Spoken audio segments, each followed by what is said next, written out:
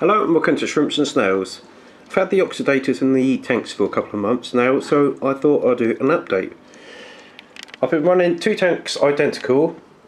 They both had Neos in at the time and inert substrate, so they had the same substrate, same sort of species of shrimp, same tank conditions, pH, TDSs, foods. So the only difference in these was one had the oxidator and one didn't. A few months ago we had some real high heat, and it's getting to about 31 degrees in here. So rather than do anything about the coolant, I thought I'd just see how these two tanks coped with it.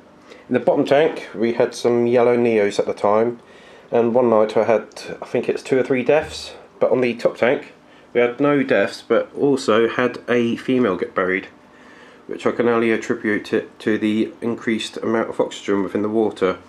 Obviously when the tanks get hotter, the water is able to hold less oxygen. So with the oxidator in there, it was able to increase the oxygen for the water. So all in all, I would suggest getting them if you've got high temperatures at the time. It just helps to stop any problems. I thought I'd do a little few on the tanks as well while we're here. Mainly in here there is the blues and oranges. I don't usually keep Neos together, but I've just run out of tank space for the moment, so that I have to make do. There's plenty of willow moss in there, which is looking a bit of a mess, but I'll tidy that up once we've got sorted out. There's a nice buried female at the back there, and she's not going to come out, so you have to trust me on that. This side we've got some blue ramshorn snails, and there's some nice blue Neos in here as well. That's a piece of carrot. There we go, there's a nice blue one there.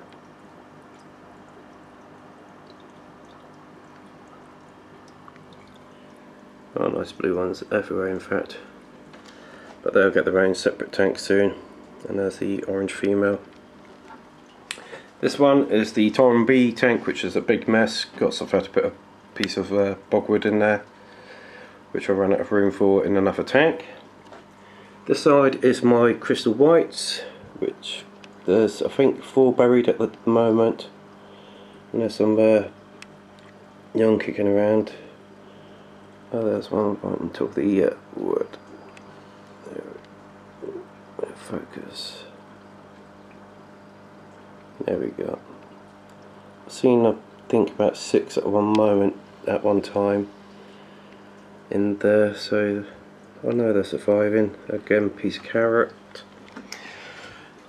Middle left we've got the red tigers that we got from Pro Shrimp, and the super crystal reds. I haven't had any deaths on any of these yet, so I'm pretty chuffed with that. Over here we've got mixed crystals, which will be getting separated into crystal reds and crystal blacks once I've got the space. They definitely seem to enjoy a bit of carrot in there. Again though, absolutely loads of babies.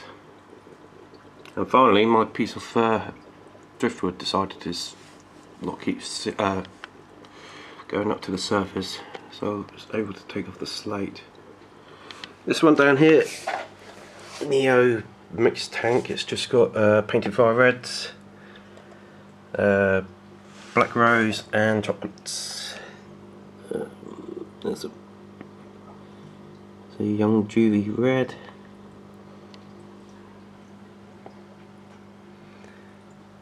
Chocolate up here.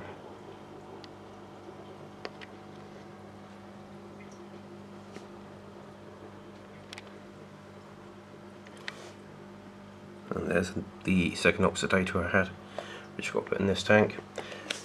This tank is pretty much closed down now. I've just got a load of snails in there at the moment.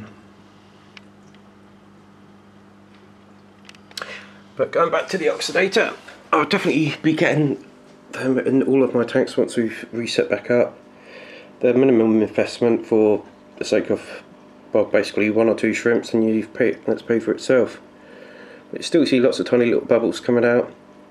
I haven't actually gone through too much of the liquid, Still got plenty of that from the original 2 boxes I had. I think I've still got another two chambers full, so it takes a while to go through.